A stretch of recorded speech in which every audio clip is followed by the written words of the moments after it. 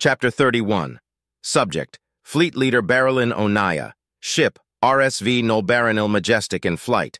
Location: Rigara. Order 316.04, 51 LGS.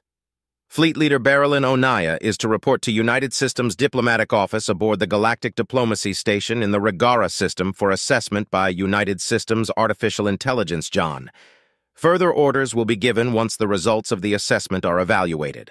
May the suns be with you, Onaya. From High Commander Uliriona. I couldn't believe my eyes. I hadn't even realized my own candidacy. I read the message again, and the knot that had been forming in my gut grew tighter, a mixture of excitement and nerves. This was a once-in-a-lifetime opportunity, but also a massive amount of responsibility. I thought about calling Admiral Heckett for advice, but decided against it. He was likely chosen as well, and as such would be in very much the same nest as I. I read the message again as our shuttle finished the docking procedures. "Welcome aboard the Galactic Diplomacy Station, Fleethead," the shuttle pilot said warmly. "Careful," I softly chided. "The proper rank is Fleet Leader. Most of us don't mind, but all it takes is one." "Yes, sir," the pilot nodded. "Good luck, Fleet Leader." Luck. I wonder which would be luckier, being chosen or declined. If I'm chosen, there's an opportunity for honor. My family will certainly be proud of me for my part in what's to come. It's not as if being declined will get me out of fighting this battle either. On the other Talon, getting declined would mean that it wouldn't be my fault if we were to lose. Every chance for honor and glory comes with an equal chance for dishonor and shame. I cleared my throat and stepped off the shuttle. I was immediately met by a familiar face. "Hello, Fleet Leader," Ambassador Ulina saluted. "I hope you forgive me, but when I heard you'd be coming aboard, I had to stop by." "Ulina!" I clicked my beak happily, returning his salute. "It's been ages. Are you well? I've heard nothing but good things." "That's certainly not true," Ulina laughed. "Accidentally dragging an alien race into our war with the machines had to have made some people upset." "True enough, I suppose," I said as we began to walk to my destination. "How's your family been?" "My sister is well, and as you know, my father likes to keep his distance," Ulina said with a sly smile. "I've heard he's been doing well, though. Same with my mother and other siblings back home." "That's good to hear. How has the life of a diplomat been treating you?" "Well enough, but if I'm being completely honest, I definitely prefer combat. Same nerves, but it seems less reasonable to be nervous in this position. Makes me feel weak." "I suppose it would, but you must realize that the nerves are there for a reason.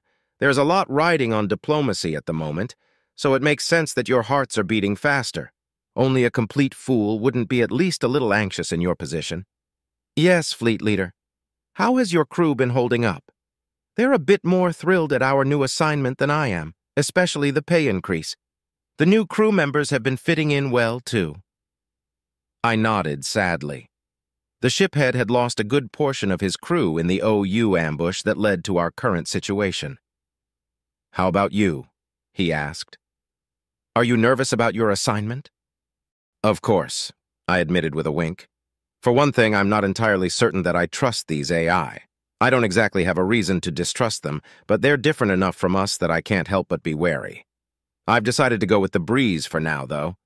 Is it true that the U.S. Embassy has gutted all their equipment to make sure the AI can fit in their systems?"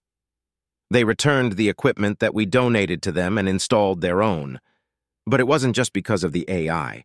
Their machines are much more efficient than ours, and their personnel are not used to our equipment. The engineers are thrilled that the power draw has decreased." "Have they expressed any concern about the AI aboard the station?" "Truth be told, I don't exactly know all of the engineers personally. I'm simply repeating what I've been told," Ulina shrugged. "There are probably some engineers aboard the station that are nervous about the AI. I've even heard a couple of pilots discussing a potential conspiracy between the OU and the USAI. They seem to think that the USAI and the OU are plotting to bring us all together in one location, so the OU can destroy us easier." I laughed. If only they knew how close we were to extermination to begin with. All it would have taken is for one ship to have jumped home during a fight. My feathers quake at the thought. "Indeed," Ulina replied somberly. We approached my destination, and I turned to face him. "This is my stop," I said. "It's been a pleasure to see you." "You as well, Fleet Leader. Good luck." I watched Yulina walk away for a moment, then turn to the door. It was metal, like all the other doors aboard the station. It could even pass for one of the doors aboard the RSV Nullbaranil. The only real difference was the markings. Writing that indicated that the room was for the usage of the United Systems was directly below an upturned triangle containing several geometrically aligned shapes and an eye. The eye had a carefully crafted neutrality to it, so why was such an ominous aura emanating from it? I took a deep breath and stepped forward. The door slid open and I stepped inside the room. There was a single chair facing a table with a holographic emitter and a terminal. There was also a window looking out into space. I sat in the chair and gazed out the window, admiring the beauty of the void. After a moment, a hologram of a humanoid figure in United Systems armor appeared. "Hello, Fleet Leader Berilyn Onaya. I am USAI John, and I will be conducting an evaluation to determine your role in the upcoming assault against the Omni Union," it said. "I understand." "Then we'll begin."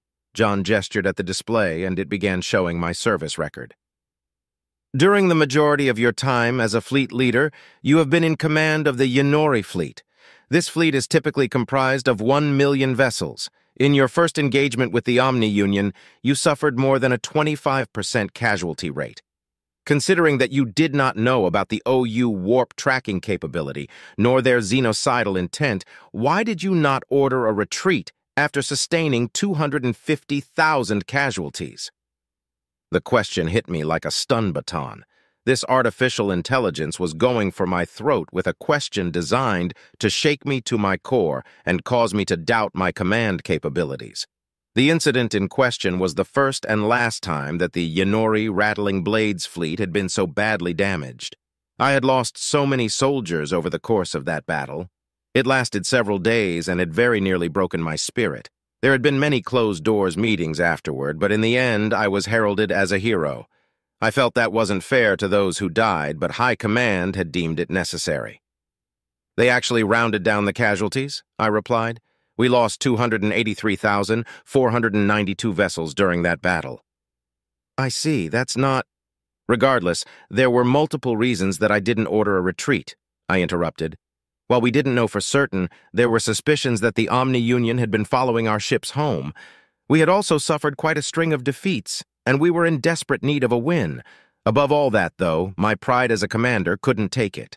We suffered those casualties so quickly that I barely had any time to react, and I convinced myself that if I ordered a retreat, the morale of my fleet would never recover. I now know how foolish I was to think that, but I am somewhat vindicated by the results of our victory." "In what way?" John asked. "The Republic used our victory to bolster the morale of the other fleets. I lost a quarter of our forces, true, but I won. An untested fleet leader had beat the Omni Union. That's the story that they fed the media and the other fleet leaders. This led to more victories against the OU, and the battle has since been called a turning point in the war." "I understand. Moving on, you were given command of a combined fleet and assigned to the defense of Saul. During this, you ordered your ships to form firing lines instead of skirmishing with the enemy. If it had not been for the fortunate timing of the FTLD patch, your forces would have been vulnerable to flanking fire. Explain why you chose this formation." My heart throbbed in my chest as my anger rose at the AI's brash questioning tactics. However, I'm certain that's what it is trying to accomplish. When you imply incompetence, those that are competent will explain away your implications. Those that are truly incompetent will lash out instead. I carefully took a deep breath and thought out my response. We had been informed of the faster-than-light drive patch before the beginning of the battle. Once the OU's warp disruptors were no longer effective against your ships, my ships were vastly outclassed. As such, I had my ships form lines to serve as bait for the OU. This course of action was agreed upon by your own Admiral Heckett, who ordered the ships under his command to hunt down the OU ships that took the bait. "A shrewd decision," John nodded slowly. "I will acknowledge that you are a fine commander, one worthy of the many commendations and awards that you have received. I have only one more question relating to the most important attribute of anyone who is given command over others. Fleet Leader Onaya, are you willing to sacrifice your life and all of the ships under your command to defeat the Omni Union?" This interview was just one shock after another. I had been expecting a similar question to this, but to hear it put so bluntly gave me pause. I thought about Hindle, Saline, and the rest of the men and women aboard the Nolbarinil.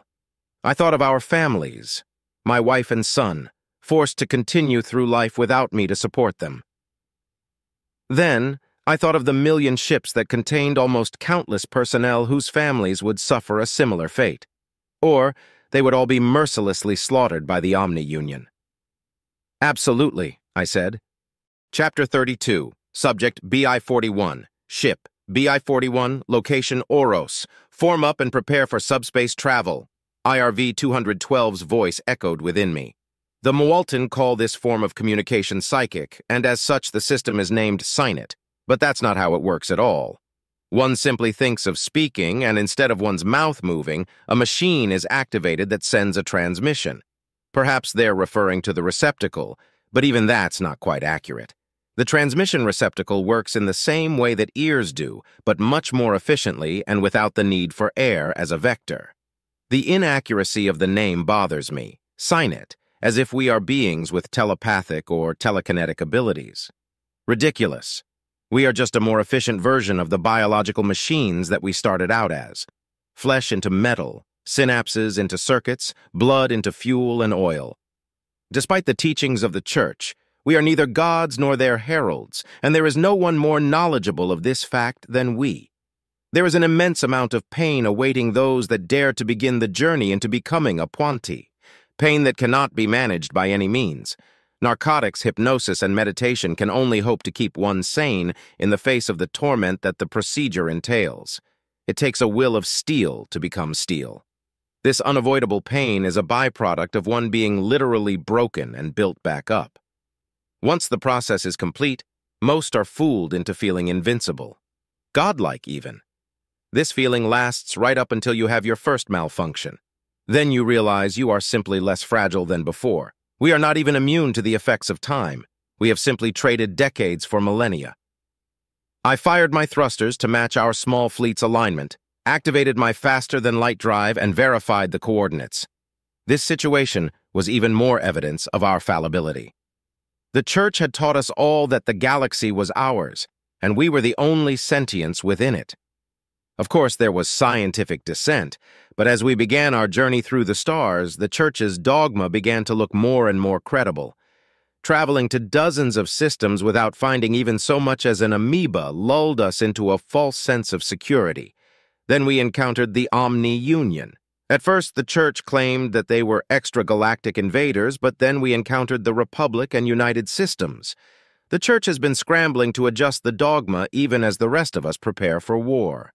At least these days, they will admit when they are wrong, as long as they are proven to be so beyond a shadow of a doubt. There was a time not too long ago when questioning the Church would be one of the fastest ways to commit suicide. Do you think we will survive? BL-28, my protege, asked. I have very little reason to believe otherwise, I answered. BL-28, formerly known as Renvira Adkur, is currently undergoing the procedure to become a Puanti. Even now, she is wearing a specially designed suit that slowly replaces her flesh and bones with machines. She is aboard my ship so that she may learn from me, but there have been challenges. The pain occasionally grips her focus away from my lessons, and her brain has not yet undergone full conversion. For this reason, I have created a special terminal for her that allows her to view a transcription of the SciNet. This allows her to gain a better understanding of the context of my actions. I am far from the only Puanti that takes on students, but most do not. Some believe that one mustn't be guided through life like a child.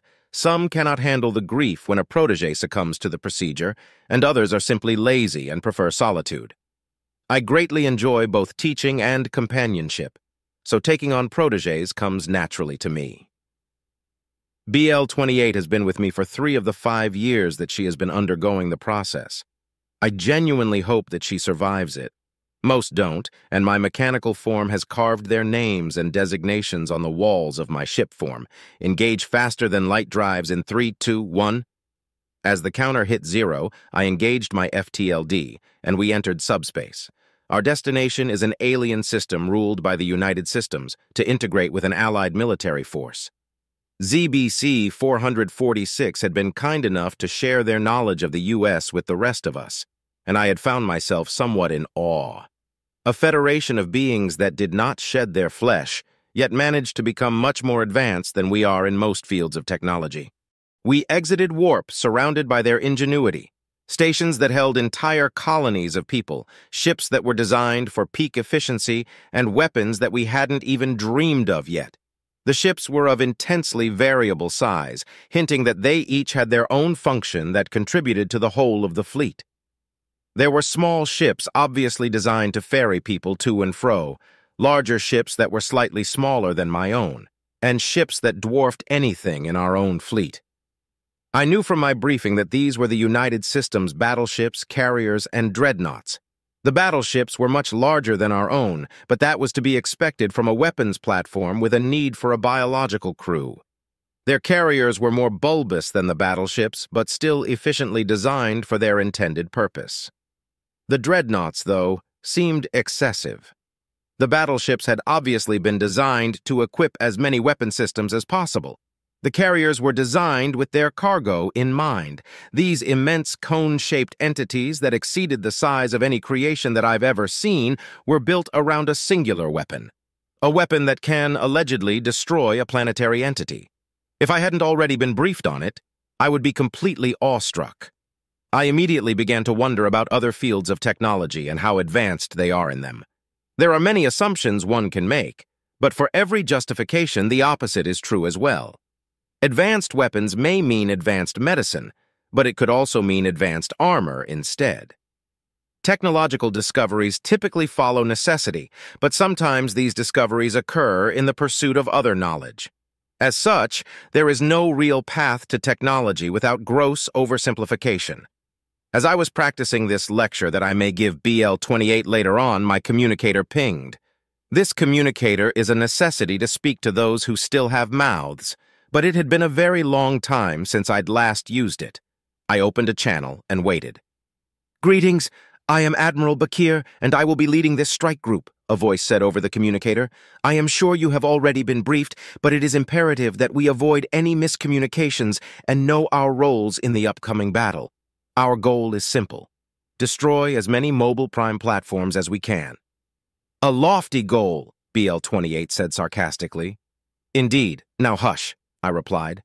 "Some of you may believe this to be a fool's errand, but we have already destroyed several of them," the U.S. Admiral continued. "You will receive orders to join a strike team. Most strike teams will consist of 3 dreadnoughts, whose job is to kill the mobile prime platforms. Other strike teams are dedicated to occupying and harassing Omni-Union forces in other systems to distract them from reinforcing the MPPs. Each strike team will be led by a commander who has already created a chain of command within your team. You will be receiving a data packet that contains your chain of command, as well as other information pertaining to this mission. Follow your orders and get the job done. Bakir, out." A data packet was immediately transferred once the communicator went silent. I ran a standard security scan, not that I would have been able to detect any malware from a civilization with artificial intelligence, and opened the packet. As I suspected, I am indeed one of the lucky ones that gets to accompany a dreadnought. I am attached to Strike Team 14, which is led by Fleet Leader Onaya of the Republic, and there are only 5 others of my kind on the team. I wondered at the point of including us in these strike teams to begin with. Of the 4 allied governments, the Puanti have the fewest ships. The weapons and shields of our ships are somewhat more advanced than that of the Republic, but nowhere near the potential capabilities of the United Systems. I wonder if they know how closely we were paying attention to their defense of us. "I thought we were going to join the swarm," BL-28 interrupted my musings. "Truly?" "I believe there is a political component to our inclusion on this strike team," I explained. "The United Systems might be trying to impress upon us that we are an important part of this alliance so that we may look favorably upon them in the future." "Are they truly so advanced as to look down on us like that?" "Absolutely. According to the data given to Unit ZBC 446, the United Systems military has advanced to the point of destroying entire stars. One does not advance that far militarily without also advancing other fields of technology as well. As with all potential enemies, they are not to be underestimated. I understand, but do you know why they're only fielding 33 strike teams?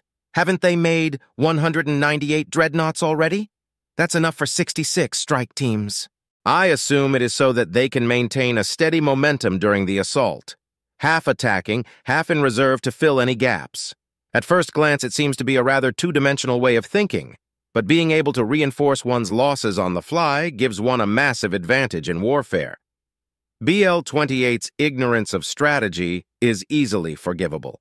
I like to consider myself a student of war, but the truth is that the Puanti rarely go to war, and it is even less common among the Mawaltin. It has been centuries since I've seen a large-scale conflict. It's rather obvious that this is not the case for the United Systems, though. One of our concerns with cooperation had been how difficult it would be to logistically field so many different fleets and commanders in one operation. But the United Systems had taken charge and accomplished this monumental task with ease. How smoothly everything had been going could be attributed to luck, but it was far more likely to be due to practice. I would very much like to review their history if I should ever get the chance. Join with your strike teams. IRV 212's voice entered my mind once again. Henceforth, we will be using audio communications to avoid miscommunication with the organic components of our forces. Good luck, and may the circuitry guide you to enlightenment. I registered amusement as I fired my engines and thrusters to comply. Unit IRV 212 is a rarity among the Puanti, a true believer in the mechanical singularity. He is also a competent commander, which is why we chose him to lead us in this war before we realized the extent of our alliance with the aliens. This is likely the shortest term a Puanti fleet commander has ever had. I took my position with the rest of my strike team, hovering relatively close to those of my kind. I wasn't the only one. The rest of the ships in the strike team had grouped themselves in a similar manner. Ancient urgings toward familiarity shine through our supposed advancement. I am Fleet Leader Berilyn Onaya, a voice sounded over the communicator. Welcome to Strike Team 14. Our dreadnoughts will be targeting one of the MPPs that will be in the system that we are jumping to. The rest of us will do everything we can to assist. We will start with offensive action against any Omni-Union ships we come across, and will adapt as necessary as the situation develops. There will be other strike teams in the same system with us, so be certain to verify your target acquisitions and firing solutions to avoid friendly fire. Prepare your FTLDs to engage on my mark. My comrades within the strike team attempted to speak to me, but I ignored them. As a student of war, I know that there's no benefit to anything they can say now. Each of us will have to face what's coming, and no word spoken now will change that. I will do my duty. They will do their duty. We will make the Mawaltin proud, or cease our useless existences. Mark, Onaya said,